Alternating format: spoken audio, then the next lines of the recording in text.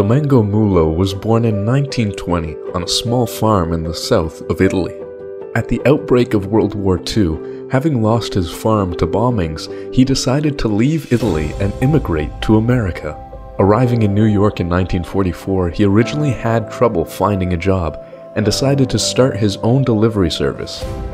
It wasn't long before the Italian charm led him to his wife, Maria Baggio, a fellow immigrant from Calabria, and they quickly started a family. In 1952, a gang shootout over the naughty list led to the death of the local Santa Claus.